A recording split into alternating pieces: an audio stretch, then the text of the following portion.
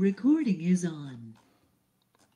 So we were just talking, Jesse has been thinking through some things for the media browser for Plenti. So that's the idea of being able to manage assets like images and PDFs and that kind of thing.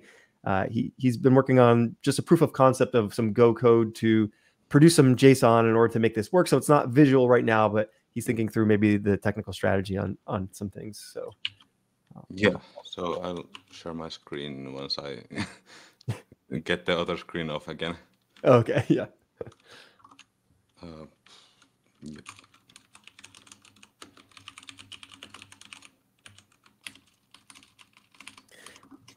While you're doing that, I've been working on a couple of different things. Just like I moved the publish button into a general place, so now we can publish from both the code editor and the visual editor. I tried. Well, I didn't try very hard, but I started thinking about like how a reset might work in terms of like clearing changes. And I have some questions for you on that because I hit like a thing that's confusing to me, but maybe you can help me with that. So we'll do that in a second. Let's take a look at the media stuff first. Let's see this. So I modified the assets copy file. So Jesse, I see myself right now. I don't know. Oh yeah. Does that? I only searched the browser.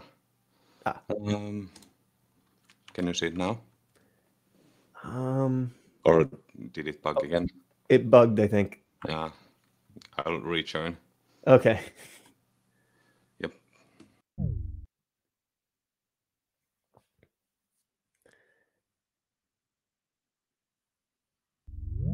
Is on.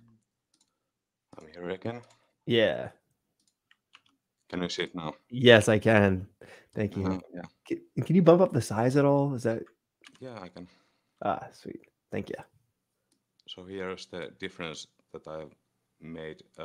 Was it 4 days ago? Yeah. Mm-hmm. For my log, for my like fork of the Plenti. Sure. So here's an index of copied assets. So it's an array of all the file names that's in the assets folder. Mm-hmm. And it's in the copy assets from project. There's no separate function for it, but I think yeah, that makes sense to kind of leverage what's already there. Yeah. So it doesn't have to do the same thing again. Yeah. Because it goes through all the files recursively here. Mm-hmm. So why not just use this? So it appends every asset path to the index and then creates JSON file from it.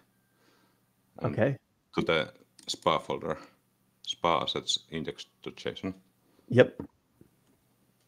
Perfect. I think that the SPA folder is used for all the JavaScript and so on. Yeah, basically. That would be used. Yeah, I don't know if it was the best name, but yeah, basically, yeah. If it's not like an HTML, then I've been putting everything in there. But yeah. Cool. Okay, and then we can use this index to basically start thinking about how we'd actually pull in like a display and that kind of stuff, right? Yeah. It lists all the files that are currently in the site, in the assets folder. So we could list them all and apply some actions to them, or replace them, or delete, or whatever we could do with the files. Yep. Yeah. I was that thinking makes sense. all the.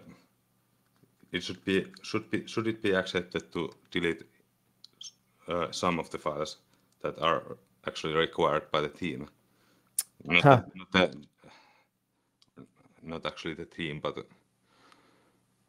this only is only from the project. But for required by the project. So if the image, for example, is hard coded, then if it breaks the site if it's removed. Yep. That.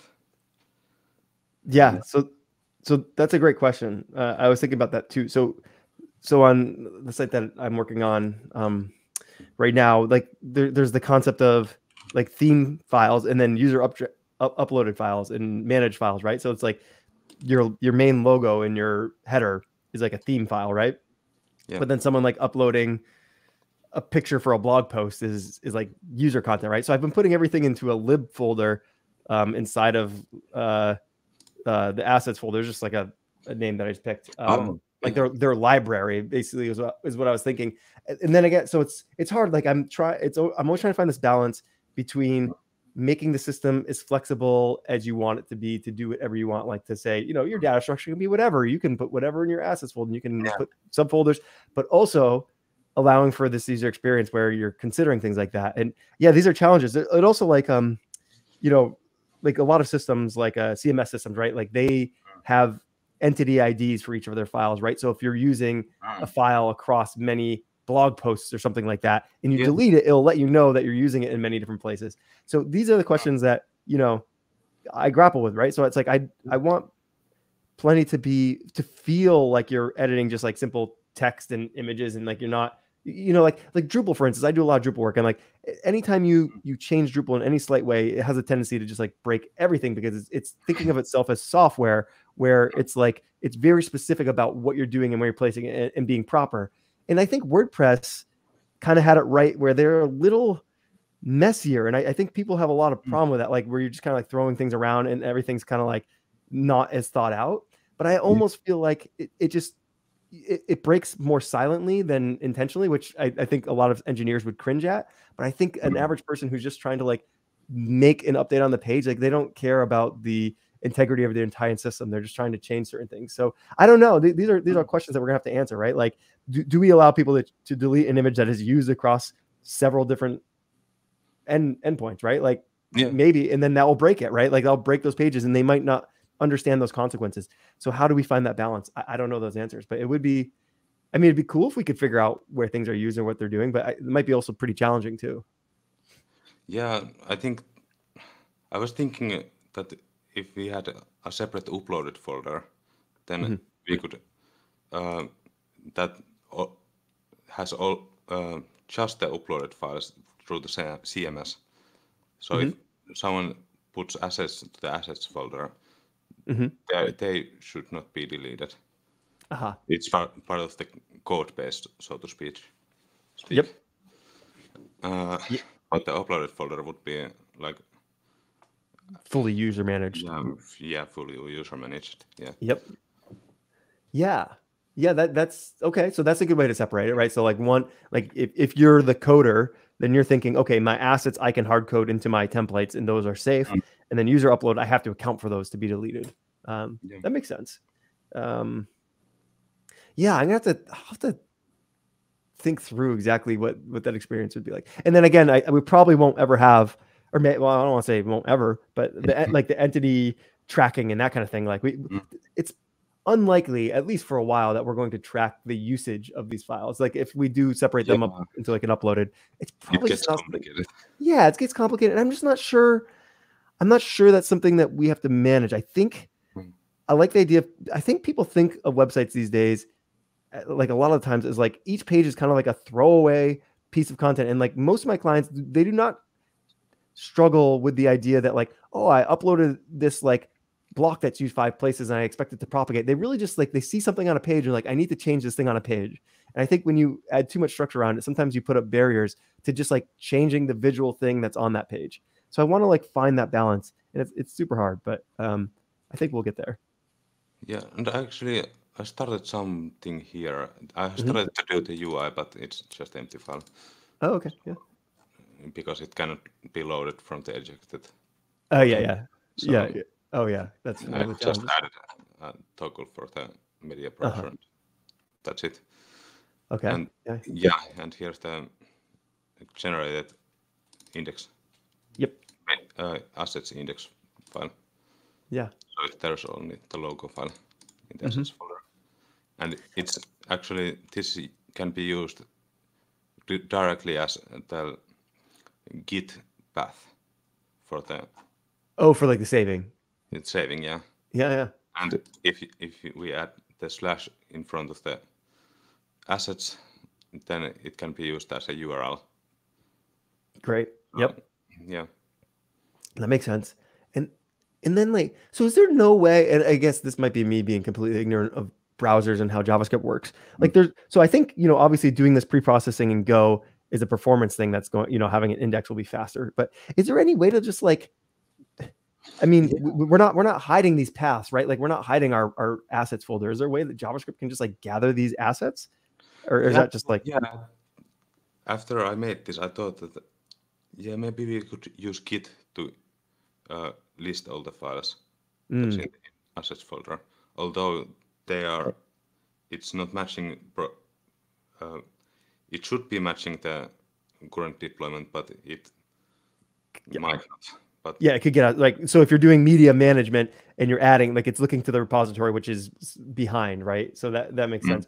But what about like pulling it from the browser itself, right? Like, there's theoretically an assets folder that can be traversed, but I don't know what that looks like. It has to have the server support for it. Okay. Yeah. Usually, HTTP servers, like,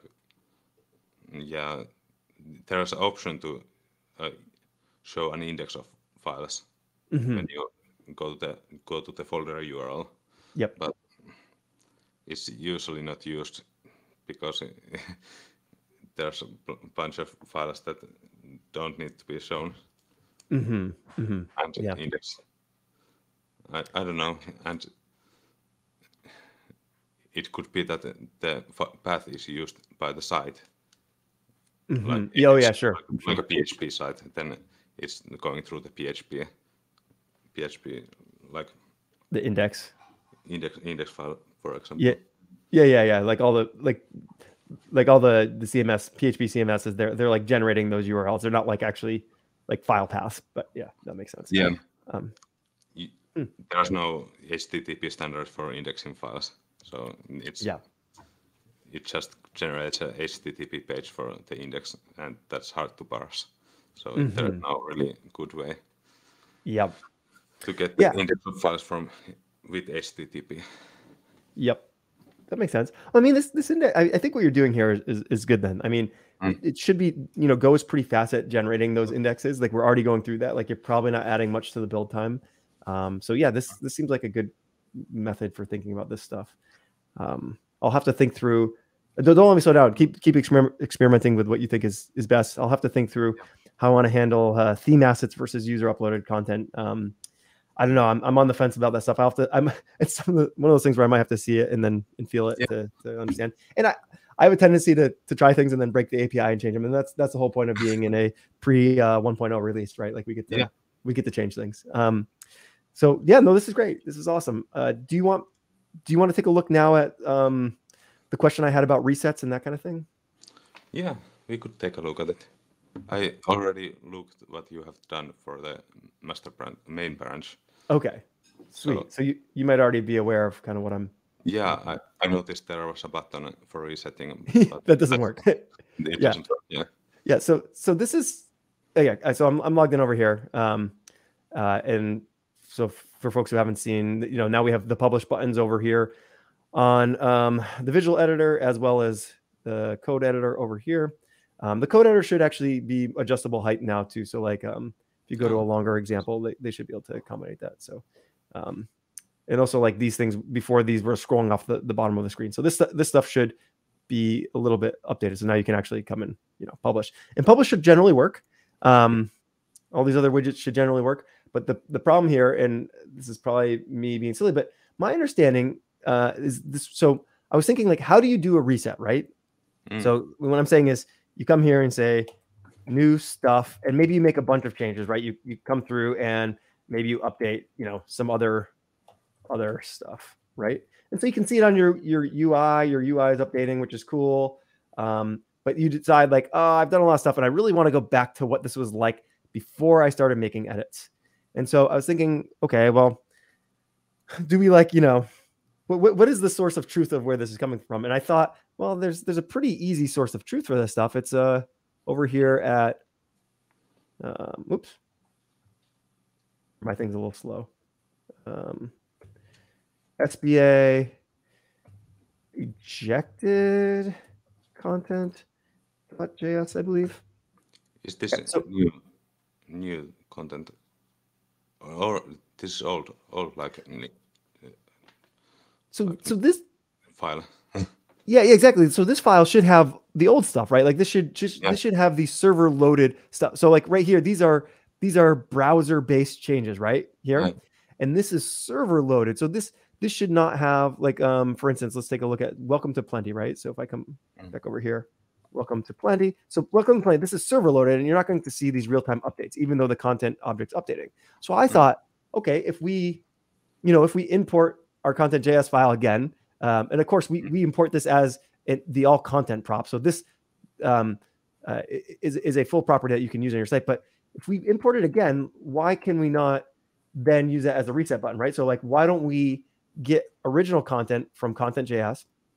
And then if you came down here, you could simply just do, hey, find in your original content, find where the file, and of course, I actually just added a new directive here called file path. So we didn't have that before, and you were calculating the file path before. I updated that now. You don't have to do that anymore because I added this. Yeah. Okay. So there is a file path now. So this would change the file path instead of file name. I just wanted to test it out. And so if you find, if the current file you're editing, this file, which is the home page, the index file, if that equals the file path of what you're getting here, then just reset the original content from the thing you're importing. However, original content updates. And I'm confused by this, but maybe you have a very... Yeah. Does that make sense to you? Am I confused? Yeah. It makes sense. JavaScript objects work like that. They mutate the original object instead of copying it. You have to manually do a deep copy of the object if you want to like have the old object as is. So you're thinking like way over here in let's see if I can get to in main.js when I'm first making content, the content prop here, and I'm getting from get content from the all content import that I did, that mutates it. No, that doesn't mutate it.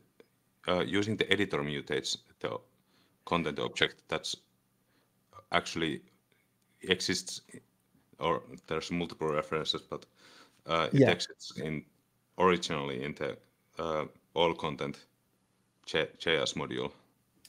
Okay, because I know we're binding the content prop, but that still ties to the all content prop because it comes from that. That's what you're saying? Yeah. It just references to the same object. Okay, interesting. And okay, so that's re-importing importing the module, the all content module, doesn't actually load it again. It's just the same module. It has state. Like it has the same state as from all the lifespan of the page. Gotcha.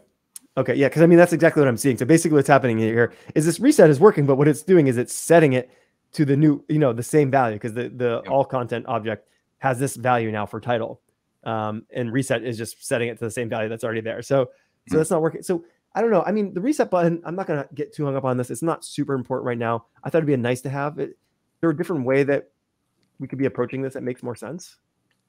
Yeah, it's actually quite easy to fix. We just need to copy the object.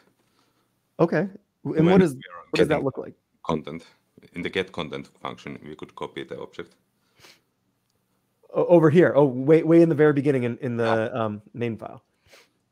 Okay. Like in the get content function, we could use. Okay. There's. Yeah, it's kind of.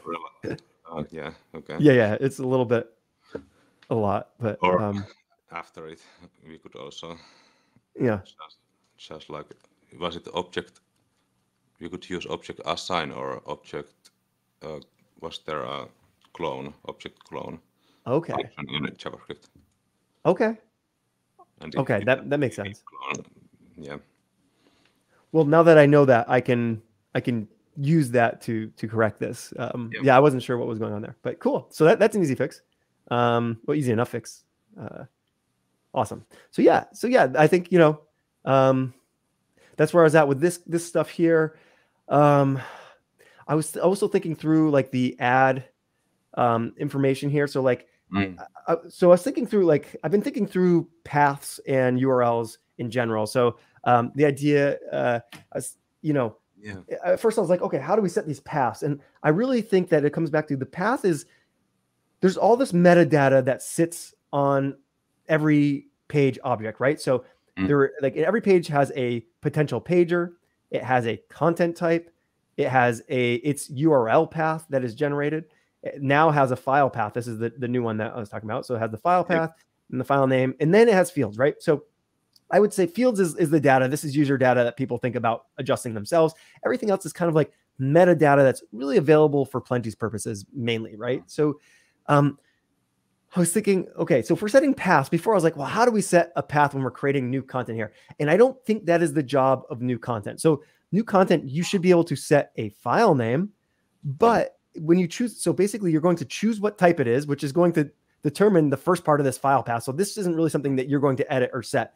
And the only thing you can really change, you can't change the path either, because this is something that you are doing in your Plenti.json site configuration where you're overriding paths. So you're not really doing that here either. What you're really doing is you're setting the file name. So I think what we're going to do is you come to add, and then add is going to collect all the different types. In this case, we have a few. We have blogs and pages. That's basically it, right? So in this particular starter site, you would have two options, blogs and pages.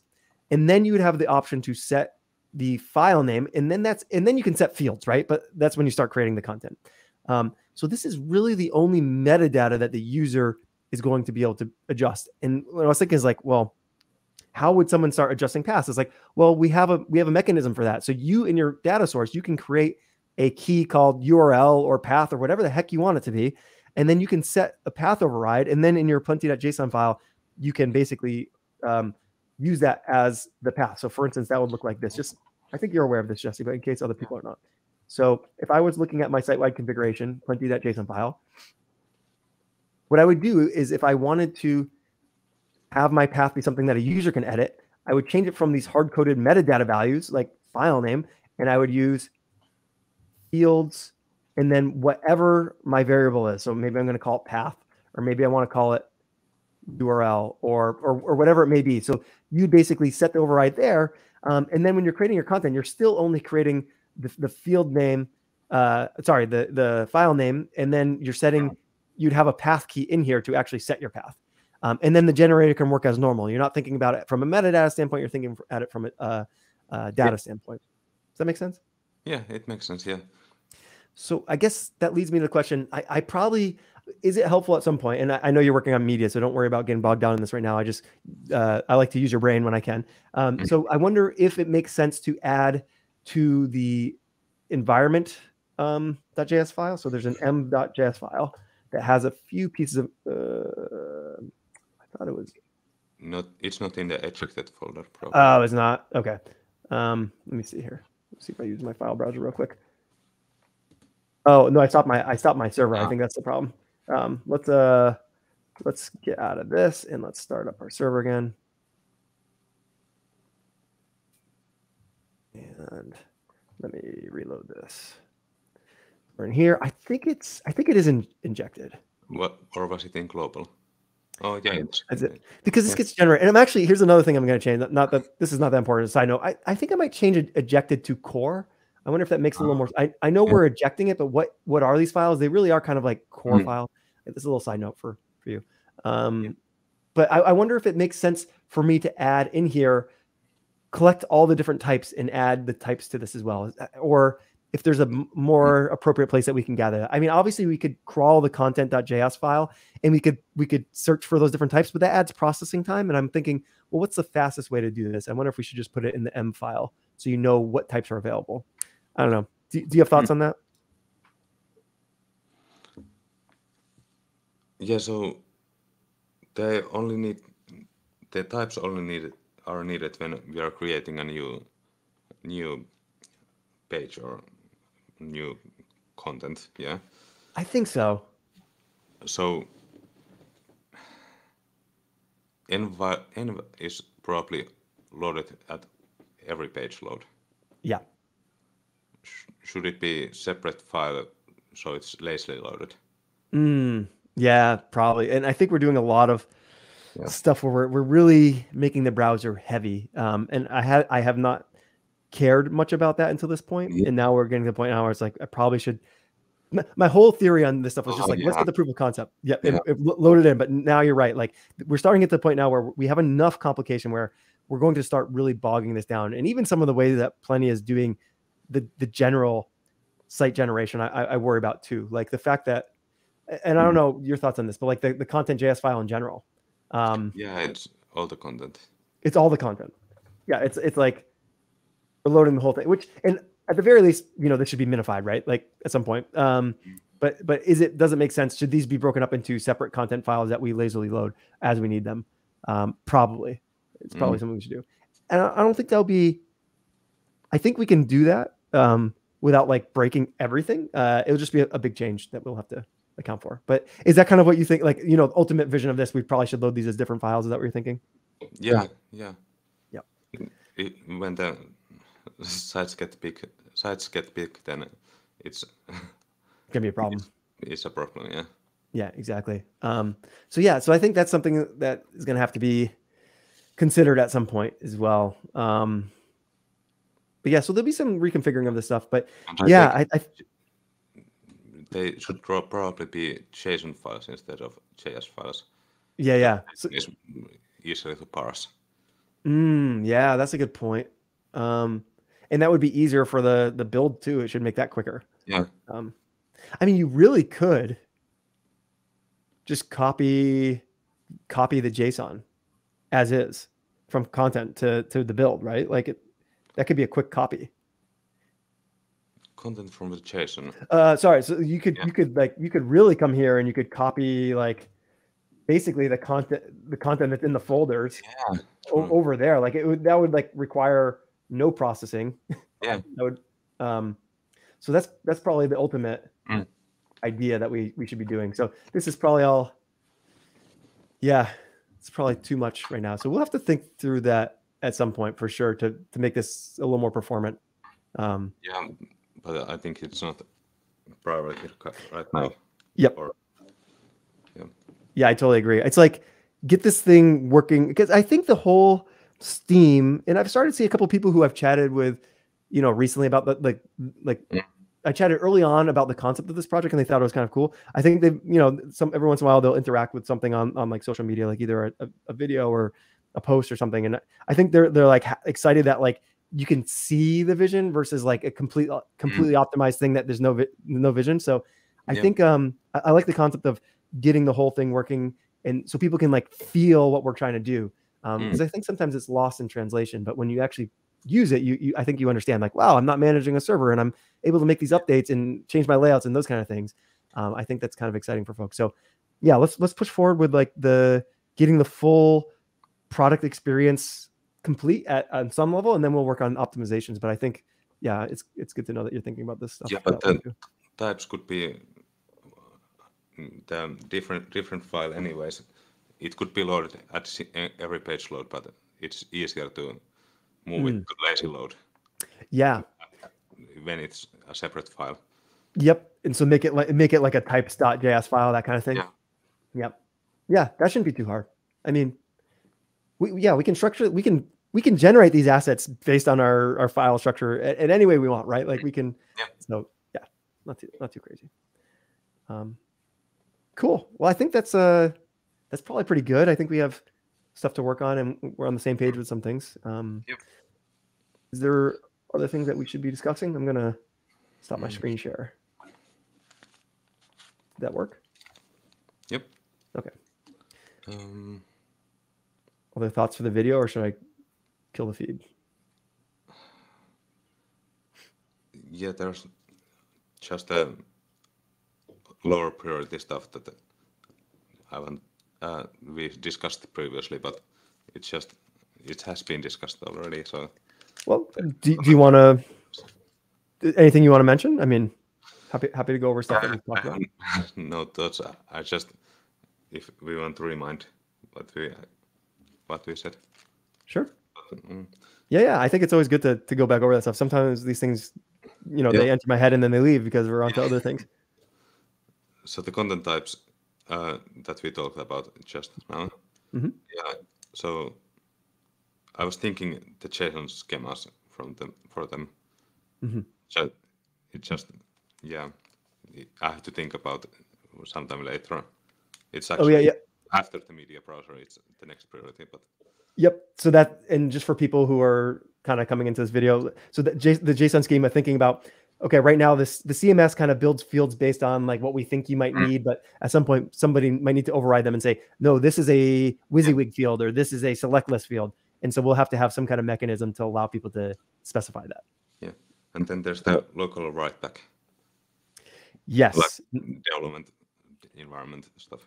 Exactly. And that is, so like when you start up your web server, instead of, you know, it should know that you're local. And so instead of writing back to the repository, you might want that local feedback to just write locally, and that should rebuild, and you can kind of see it in your project directly. So, I agree. Those things are definitely future. Yeah.